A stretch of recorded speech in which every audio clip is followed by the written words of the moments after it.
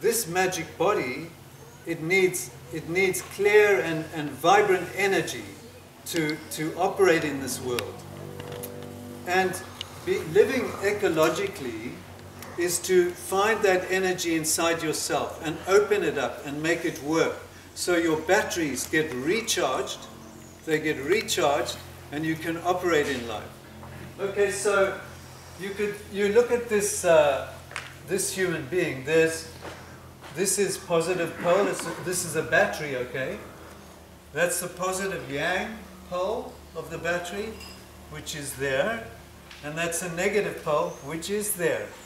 And the diaphragm moves the energy up and down, all the time. All the time the energy is moving up and down and up and down and up and down. And that creates, it sustains the body. It sustains the body. But even this body is going to die, and there's something more permanent in us. And this, so this is an arrangement of how consciousness, which is spirit, or you could call it Tao, or you could call it Qi, consciousness. It's only just everything they say is a play of consciousness, of awareness, whether it's a plant jumping around, whether it's an animal. These are all aspects of consciousness at play, okay? So above the eyes, this is called the seat of the soul here. The seat of the soul.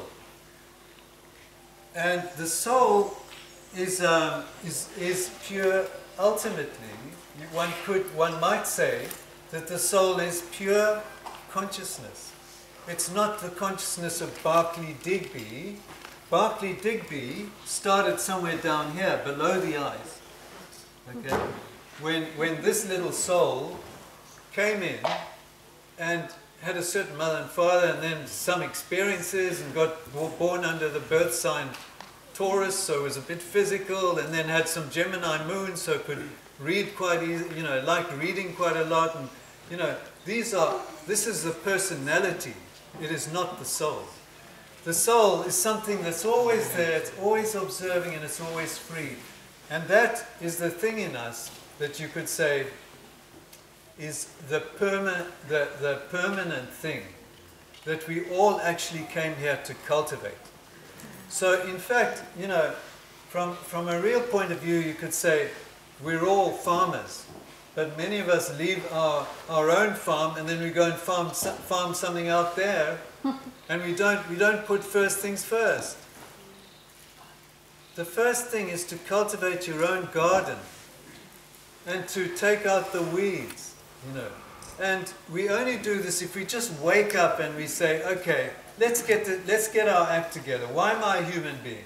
What's so special about being in a human form as opposed to being an animal? Okay, what's the difference? Huh? Sapient. Sentient. I'm adding sapient. Sapient, yeah, wise. Homo sapiens. The wise, it means wisdom, eh? So, okay. And the homo bit? What's that? Human. Human Yeah. Wisdom. Great. So it's what you call reflective consciousness. So animals are programmed. They're programmed with a lion program, or an elephant program, or a snail program, and it's a program and they stay in that. Okay? So what is it that gives a human the faculty to, as you say, to reflect, okay?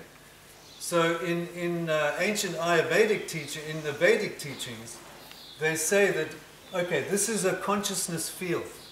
The ruler and the emperor, the true emperor of this consciousness field, of this little world that I'm walking around in, and you are all walking around in, the real emperor lies above the eyes. And it's always there, and that is your true nature, your divine nature that doesn't identify, that's free from the body nature, or the Berkeley Digby, or the Carol whatever, or You know, so this this arrangement here also gives us some information about what's the difference between an animal and a human.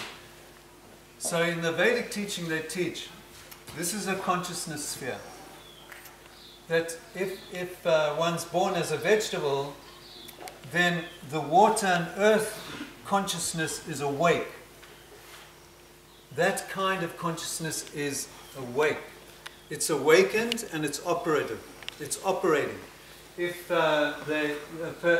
this soul entity gets born in an animal kingdom, into the animal sphere, then the fire and air chakras. So it's all, these are chakras. And on my screen here I can show you the chakra system. There you see there, okay. You can see here, here's a battery, okay. There's the battery. And these streams of energy, just like a battery, if you put a battery under a piece of paper and you put iron filings on it, this is what you get. It's just like a human aura, okay. Can you see that? Okay. So within that battery system, there's a yin and yang energy which comes from the two sides of the brain. The soul sits above the brain, above the two. The soul is one. And the soul always seeks to bring everything together and understand the single principle of things. To understand there's one consciousness, there's one creator, there's one true lovingness, there's one true being. This is soul awareness. But the soul sits above the eyes, and then below the eyes the brain starts, and there's two. There's a yin and a yang. And that's where this the chakra starts, the ajna, the first chakra, which is the chakra of thinking and discrimination, learning to be clear in one's thinking. And then the consciousness descends down into each level. The chakras, what are the chakras? How would you guys describe chakras in simple language? Energy. What then? Energy vortices. Energy vortices, okay. What else? Okay, think of a big electric charge. Say we've got a big current and we take it off the mains up there on the pole and we bring it in here and we want to operate a few machines. What do we need to do? Yeah, we need transistors. We need to break down the energy so it's not going to blow our little radio up, you see. So the chakras are, they just slow energy down, because the energy that's coming in the top of the head, the spirit energy, is all powerful. And it can actually blow us up and everything can be destroyed. So the spirit energy is all powerful from the top chakra, what they call in Chinese teaching Ba Hoi, the meeting of 100 streams. Ba Hoi.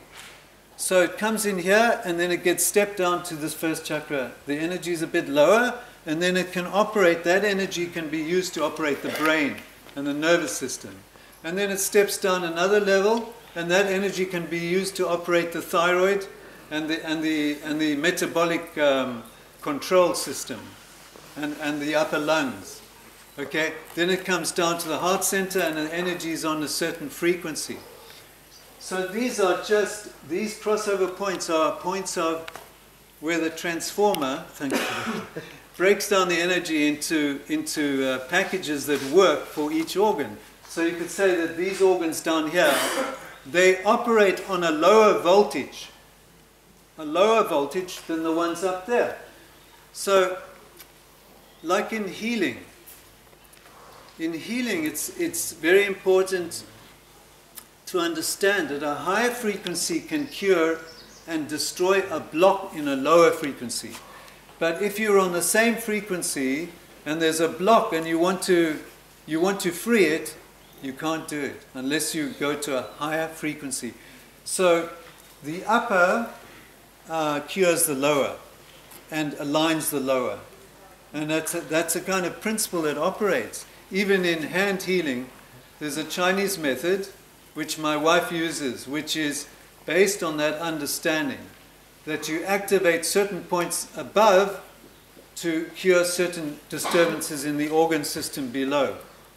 Okay, and you look for these points, and then sometimes you'll need to go below the problem and get the energy going through. So we get back to the animal thing that I was talking about, and I lost the point. But in the Vedic teaching, they teach that everything is consciousness. This whole body is consciousness. The psychology of the human body. You know, there are so many words like you say, oh, he's lily-livered, or he's a bit yellow. He's geel in Afrikaans. You know, means he's chicken. He's frightened. Okay, lily-livered. So the liver and gall. You say he's got gall. He's got gall. To stand up here and talk shit. I mean, he's got gall. So the liver has a lot to do with courage and self-expression.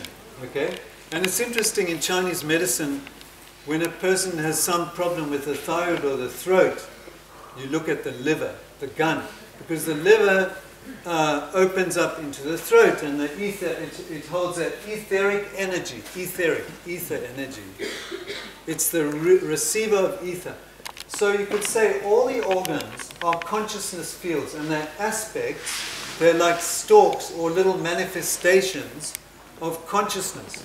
So the lungs are a manifestation of the consciousness that wants to connect with other people.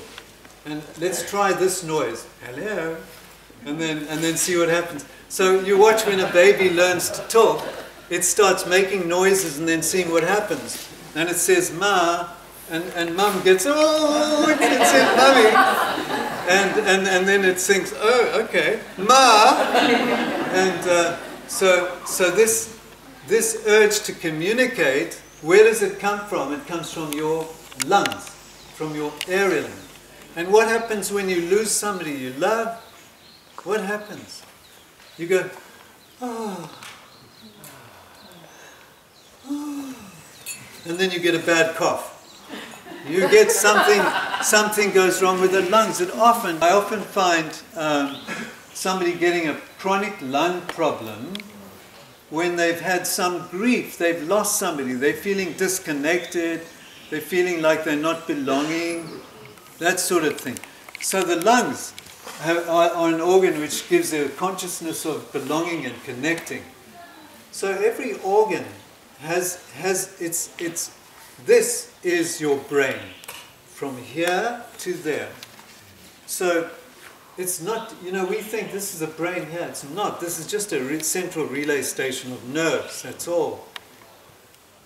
The brain, the real working brain, which is the working consciousness, and our personality works through all our organs.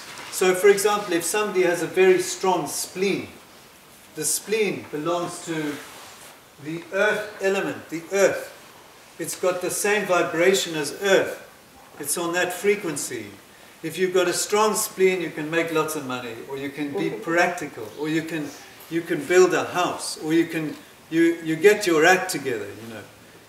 If you've got a weak spleen, and then you've got a strong air or lungs, then you all make big ideas all the time, and you never manifest anything.